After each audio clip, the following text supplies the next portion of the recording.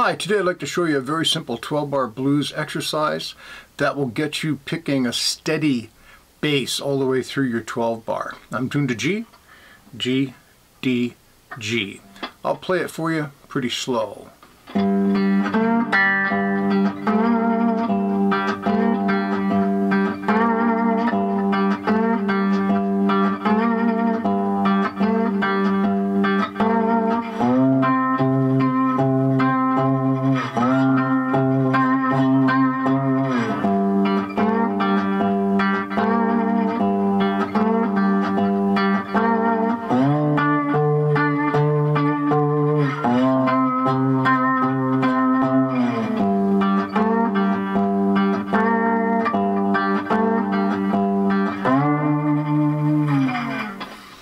So I'm just using a thumb and one finger.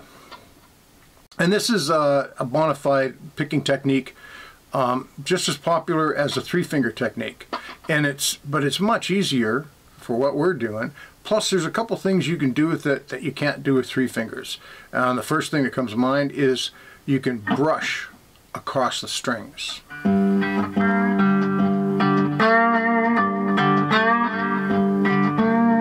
So you can add in this middle string anytime you want. And it naturally comes out that the melody note comes out louder because your finger is hitting weaker as it hits the middle string. So it's a technique that's really, really easy to do and just works out naturally. The other thing that's really good about it is you can get really, really fast.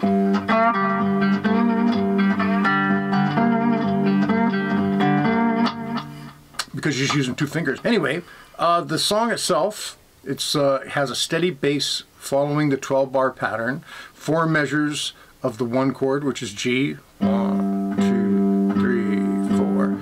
I won't play through the whole thing like that. 2 measures of the 4 chord on the 5th fret up here. Same thing. There's a steady quarter note bass through everything. 1, 2, 3, 4. And of course, back to the 1, up to the 5 chord on the 7th fret, which is D, back to the 4 chord, which is C. So it's following the exact 12-bar pattern, if you will. And the turnaround, it just hits the 5 chord once, which is on the 7th fret. Now I'm not throwing in any of that stuff I mentioned, I'm just doing it real simple. Now how you make it work is, finger picking is often an illusion. A lot of people think you learn the bass line, then you learn the lead line, then you try to put them together. You can kind of do that, but what's better is to realize that you've got a quarter note bass. Sounds like a little more. I guess I left my echo on. But anyway, you get the idea. 1, 2, 3, 4.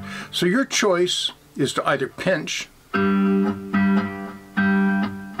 play in between on the and. 1 and 2 and 3 and 4 and. So our melody starts on an and. It's 1 and then the 2 is a pinch. And then the next note is an and then that's the 3.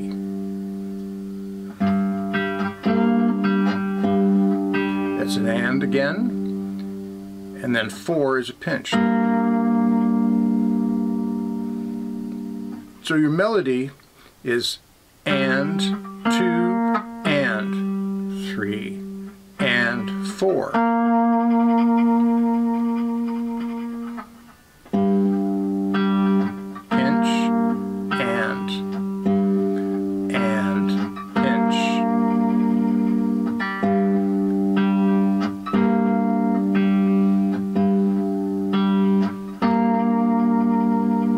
That's all there is to that. Pinch and pinch. And your thumb is just playing steady. When you speed it up, it sounds like your thumb is doing the work and you're playing on top of it.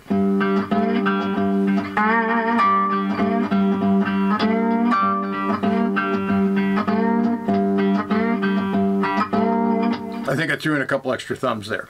Hopefully you get the idea. When we go to the 4 chord, up on the 5th fret, we just go 1 and 2 3, and then the 4 is the bass, but we don't play the and on the end of the bass.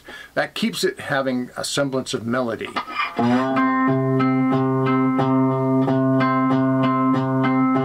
And it emphasizes the fact that you're playing a steady bass. 1 and 2 and 3, 1 and 2 and 3 and 4, like that.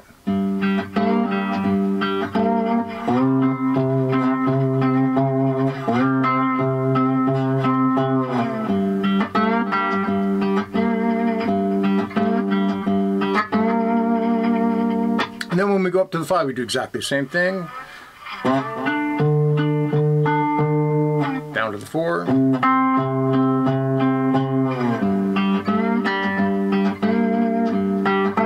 Now here we do one thing different. We do the first of the 1 chord, the same, and then for the turnaround, just go up here. Now you can alter this any way you want. You can, once you get good at it, you want to start throwing in the 12th fret.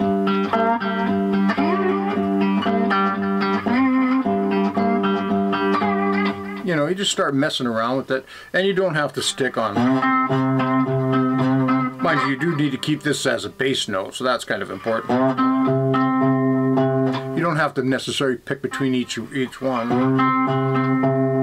long as you keep that going.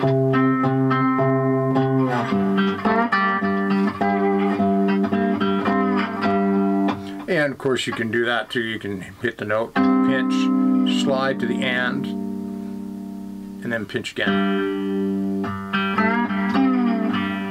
Like that. You can expand upon it in many ways, and don't forget you can brush upwards so you get a chord.